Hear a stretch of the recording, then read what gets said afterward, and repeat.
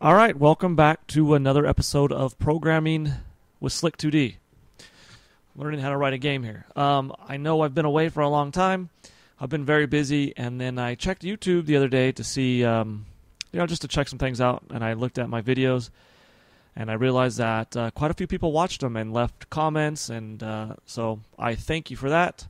I wasn't anticipating these being so popular, so thank you, and thanks for all the good comments, and that's basically why I'm continuing, because people are appreciative of what I'm trying to do here. So keep leaving those comments, keep giving me thumbs up, and I'll continue this series as best I can. Okay, I'm going to try and keep a little bit more active. It's been a couple months, but the good news is today we'll finally do something somewhat cool.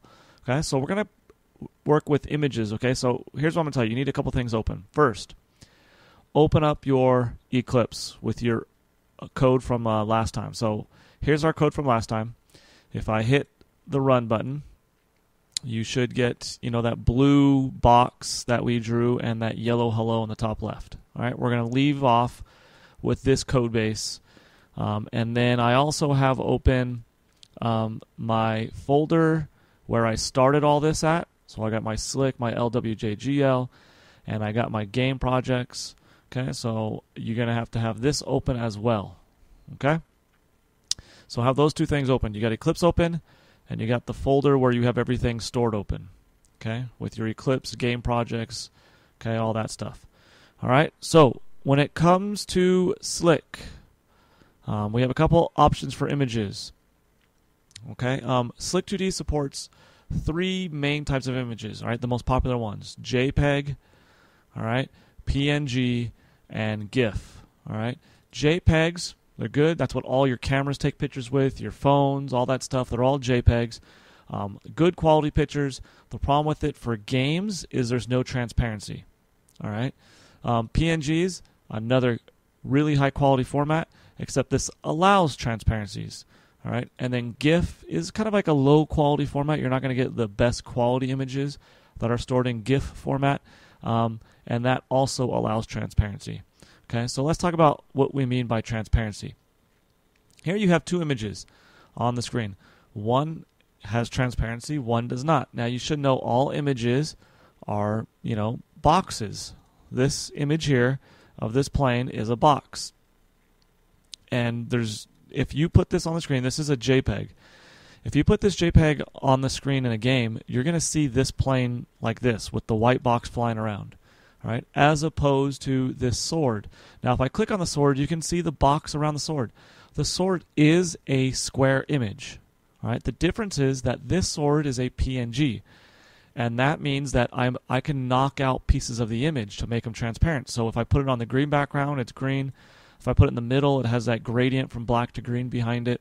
Here it's all black. If I put it on top of, well, I can't because it's not in front. Let me bring to front. If I put it on top of this plane, the plane shows through. All right, even though it is a square image, we can see through it. Okay, so those are two types of images you're going to want to know about. All right, so JPEGs, no transparency, like this plane here. If you download a JPEG and put it in your game, it's not going to be transparent. Sometimes that's good, sometimes that's bad, and we'll talk about when that's good and bad. PNGs allow transparency, so I can put a sword on the screen and not worry about it looking like a boxed image. All right, so those are your two main options. I'm going to use JPEGs and PNGs for today's tutorial. Okay, what JPEGs and PNGs? Well, I'm going to use the JPEGs and PNGs. I'm going to show you what they look like. I'm going to use this space background right here. All right, if I double click it, so I'm going to use this space background. It's a JPEG. That means there's no transparency, but that's fine because it's going to be my background. I don't need to have like holes punched in it. All right, and then I'm going to use this UFO, which is a JPEG and does have holes knocked out, so that when I put it on top of this background, it doesn't look like a square image. All right, now these two images. In the description to this video, you can click on links to download these exact images. All right, that's what I highly suggest you do, just so you're with me on the exact images. Okay, so go ahead and pause right now. Pause the video. download, click on the links to download these two images. Okay, save them wherever you save them, but you have to know where you save them. If it's in your downloads or your My Documents or My Pictures, just make a note of where you're saving these two images. Okay, do that now. Hit the pause button now. Okay, you're back. Or you didn't hit pause, did you? Okay, go ahead, hit pause. Okay, now you're back. All right. So you got these two images, wherever they're at. All right, whether in your downloads or My Documents, whatever. You got to find them. Okay, highlight both of them, and then I'm going to choose to copy them. So I'm going to highlight both of them and hit copy. Or you can highlight both of them and hit Control-C, which is the shortcut to copy.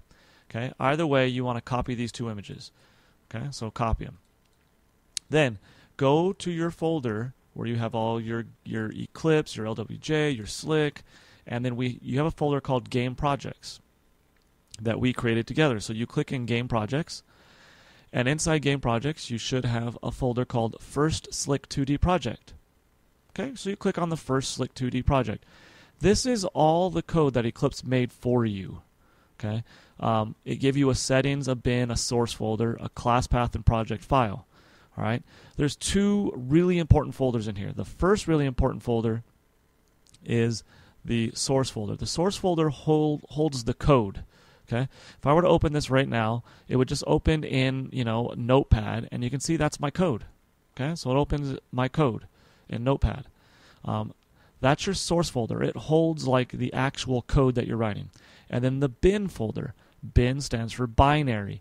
This is the folder where it has the end product of your code.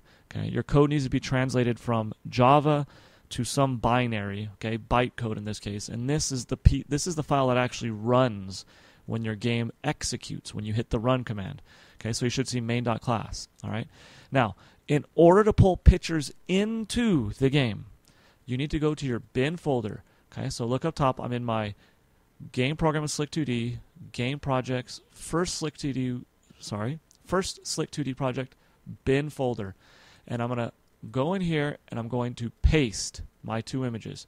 So now in my bin folder for my first Slick2D project, I have three files. I have my main.class, I have my space background.jpg, and I have my ufo.png.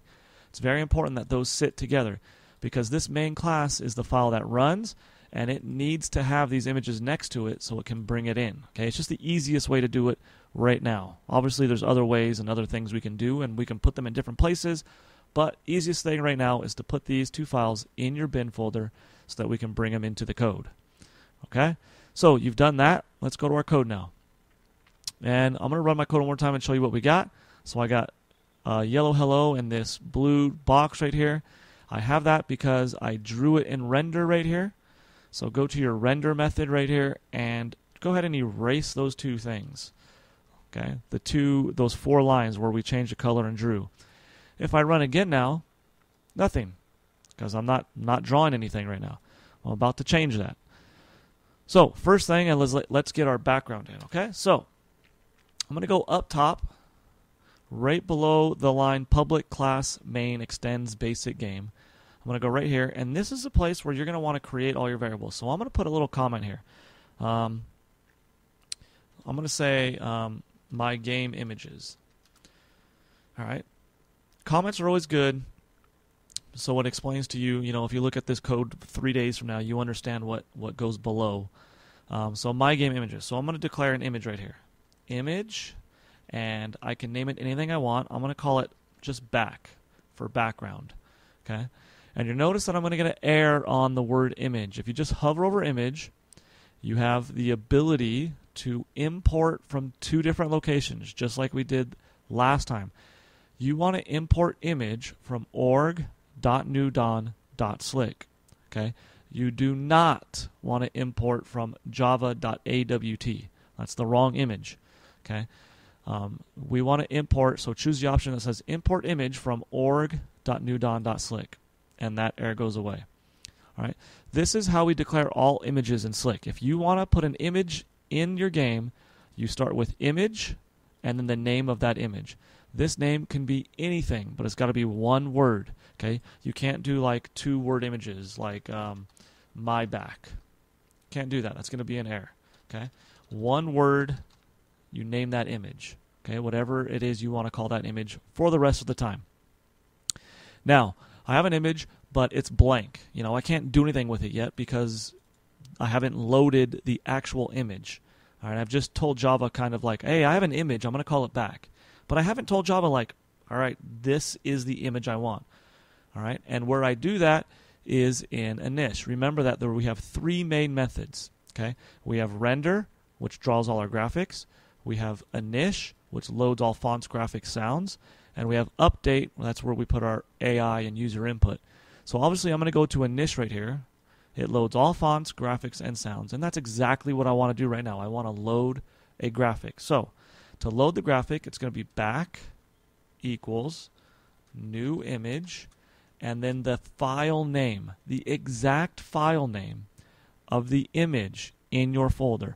So it might be helpful to go back to your folder and look right here and look at this exact file name, spaceback.jpg. Okay? Some of you might not even have the .jpg. Sometimes Windows hides, we call those file extensions, the .jpg. Windows will hide those from you. All right? If you're not sure, if yours is not showing the .jpg, you can right-click and go to Properties on any image, and it should give you, the name and the type of file right here. All right? To prove to you that it's spaceback.jpg. Windows just hides that from you sometimes. So I know it's spaceback.jpg, so I'm going to go back to my code, and I want to load the image spaceback.jpg. I'm going to put a semicolon at the end of this line. This is going to go to that folder, pull that image in. Okay, now's a good time to test. I'm going to run this. Now, I get no change. I get a black window, nothing drawn, no change at all. It looks like I've done nothing. Okay, but I have done something very important. I've loaded that image. All right, and if you can run right now and you get this black screen, you're good. All right, what's bad is if you misspell this or something. So if I just call this, let's call it space. All right, what Java's going to, notice it's not an error. Okay, and what Java's going to attempt to do is when I hit the run button, it's going to go to this folder, and it's going to go to this folder right here. Sorry, it's going to go to this folder right here, and it's going to attempt to load space.jpg. Well, it's going to go to this folder and attempt to load space.jpg, and it's going to, what? It's not going to find it. There's no file, there's no picture here called space.jpg. All right, so you'll see what's going to happen. I'm going to hit run, hit OK, and boom, it opens and immediately closes. And at the bottom part right here, you can see that I have a bunch of, a lot of red text, which is obviously bad.